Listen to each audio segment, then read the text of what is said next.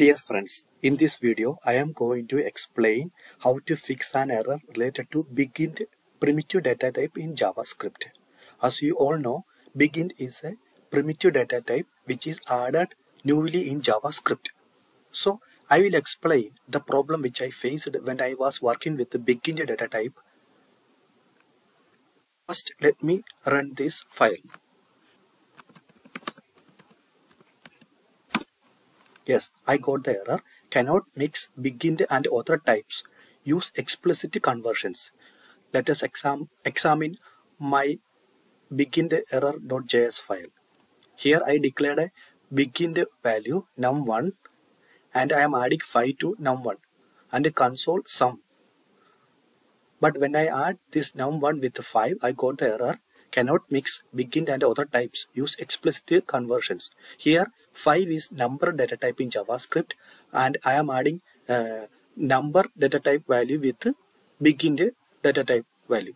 So I got this error. So I will explain how to fix this error in different ways. Let me comment these lines and uncomment these lines. Let us clear and run the file again. Yes, we got the output 15n.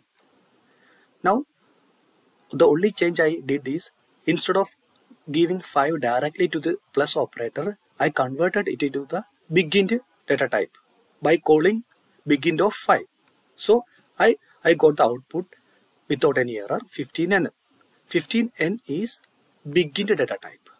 So I explicitly convert this number data type value 5 to BigInt data type. Let me clear it again.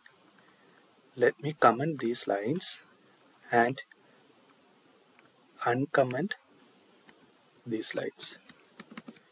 Let us run the file again. Yes, we got the output again without any error. Here what I did is instead of converting to BigInt data type using BigInt function, I just append n to the number data type value 5 like this. So I got the output without any error.